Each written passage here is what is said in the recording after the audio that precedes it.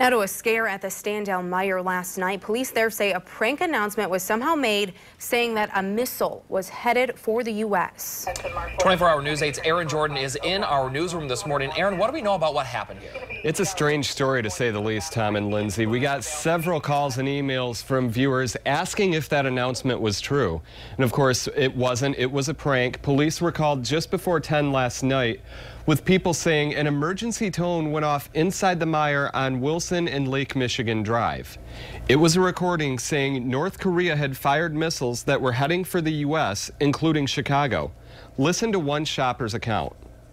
Just in the cereal aisle picking up some groceries on a Friday night, and all of a sudden we hear this really alarming like long 30-second at least alarm, and we were like, is something going on? Are we on lockdown?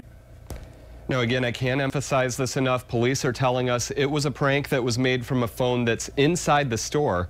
We have calls into Meijer's PR team, and in the meantime, police are still investigating, and they say they're working with officials at Meijer to try and find out who was responsible.